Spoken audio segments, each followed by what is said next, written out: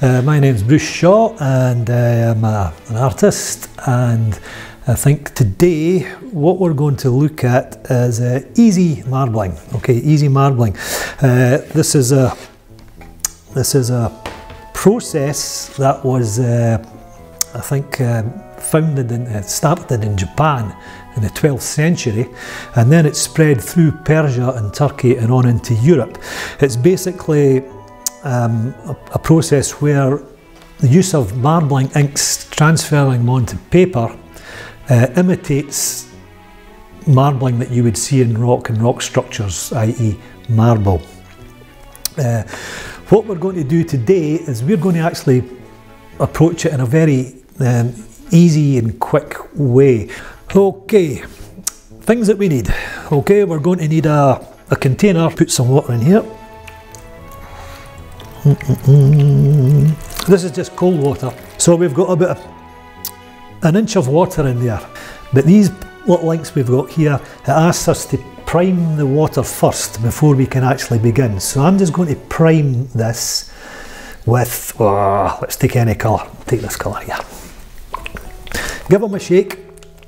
Make sure the pigment and the oil in the container gets used up.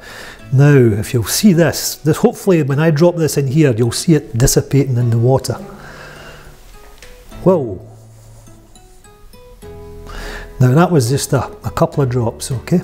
A lot of the marble inks will just come in small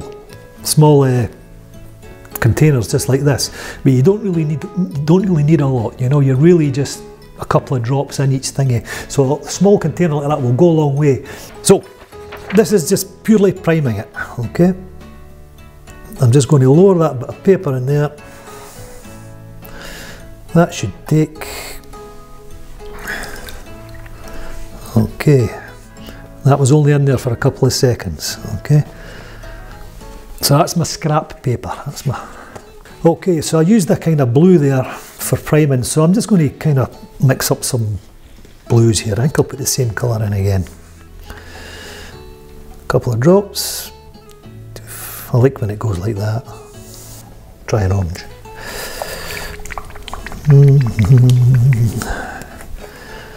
Put some wee drops in there. A red. Wow, look at that. The oil and the inks are kind of.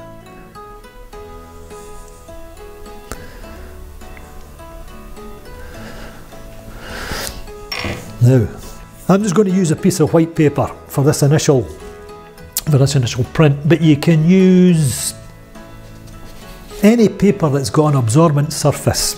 Right, before we stir it, we're going to do one without stirring first, okay? So, this paper's quite thick, so just lay the paper in at one end there and then just slowly lower the paper into the ink to try and avoid any air bubbles.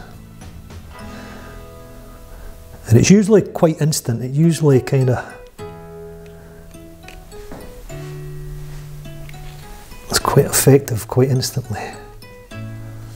Whoa. Whoa. The red's a wee bit thick there, run off there, but that's one nice there. I'll put that aside. Now, you'll also, with these inks, you can actually take a couple of prints, okay, of the same kind of batch that's in there. So I'm just going to take now what's probably called, I'll call it a ghost print, the second version. Again, I'm just lowering the paper in.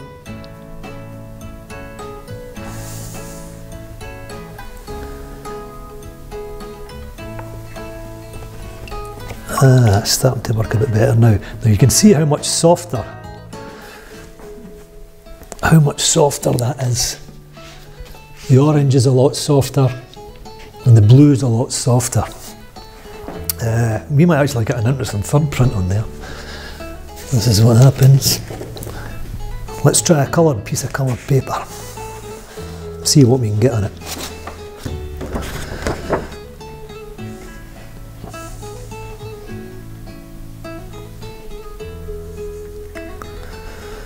Yeah, try just lowering the paper in from one end and letting it roll up. If you drop it straight on, you might get an air bubble underneath, and that'll just come up as a white dot or something on your paper if you're using white paper and such. A bit hard to see that one, but I think when it dries it'll be quite subtle. Right, I think we'll try one now where we'll actually swirl up the ink. Okay, I'm going to try some yellow. I like yellow.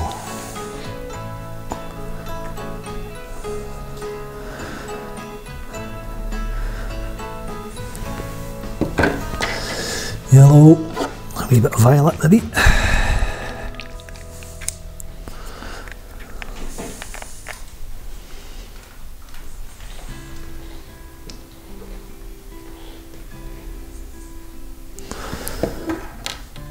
And a bit of turquoise, let's try that.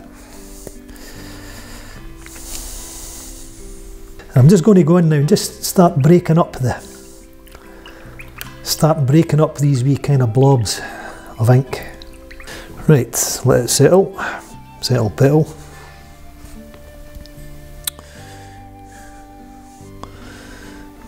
Okay. You don't want to immerse the water fully in it. Try and just lay it on the surface. Ooh. Well, that's a beezer. That's a beezer. Take a wee bit of tool. Just take the dampness off that. So I've never changed the inks. The inks that are still in there are from that previous print there. Now let's just see what happens when I try this. Ooh, it's I like it. Wow.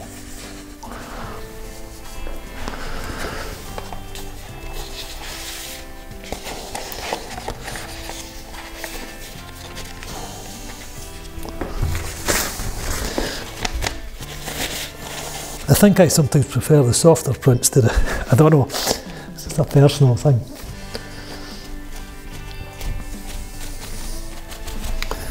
Now what I would also recommend here, that paper, whenever you dampen paper or wet paper, just take a book or a weight. It might even just be a bit of card with a weight, and just, you know, put that on there and just leave that. Probably it should be dry the next day. Yeah. Okay, so what I'm going to do is I'm going to put some more colours in here, and I'm going to take here we have a poem. Somebody's a poem, it's Helen's poem, and it's a wonderful little poem about a day in spring. Something that goes well with green, and I kind of like yellow and green and sort of brown, so let's put a couple of spots of yellow in there. I'm going to put some yellow, some actual green. Let's try some sienna.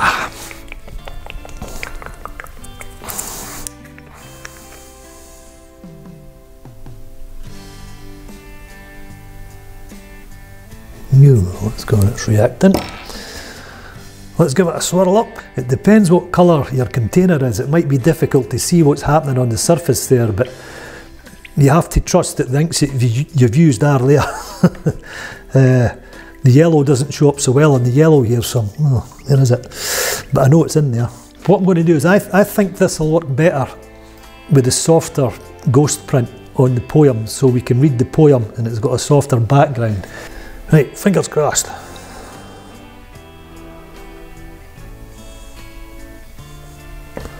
Whoa.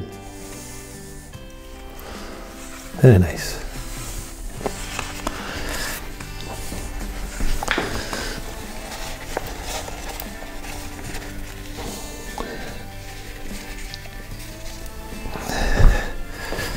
It's a really nice result, I think.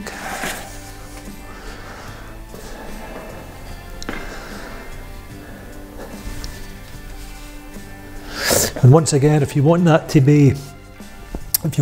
dry nice and flat, put your tile across it and your book on top, leave that for, yeah, 2 or 3 hours, maybe overnight, whatever, and in the morning or later on it should dry nice and flat for you. Got a bit of a mixture going here. I'm just trying to break up these sort of heavier dots of ink there into something a bit more. What I think I'll do is, I'll do 2 poems. I'll do one of them with the strong ink, just to let's see what it looks like, and then one with the ghost image to see if it's, the poem kind of gets lost a wee bit in the strength of that ink there. Now, did I have another one somewhere? I don't know.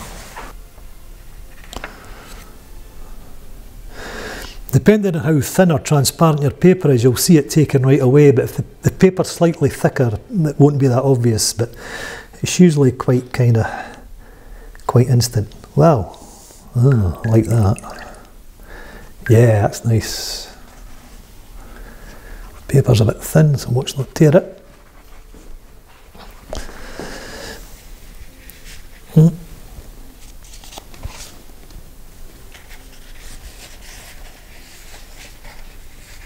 Easy, tiger. Okay, folks, great stuff. So that is basically the practical side of things. We just actually producing these wonderful coloured marbled pieces of paper, which I'm sure you'll all have tremendous fun with and experimenting. So here's a simple, 2 or 3 simple wee things that you could maybe just let your imagination run wild with. You might just prefer something really simple and straightforward. This is just a series of prints that I've taken. I've just cut them all into the same size squares and just pasted them onto a black background. Now this is, I've cut some butterfly shapes from the inked paper, and I've just stuck that on a black bit of card. So we've got the stencils there. Then I've taken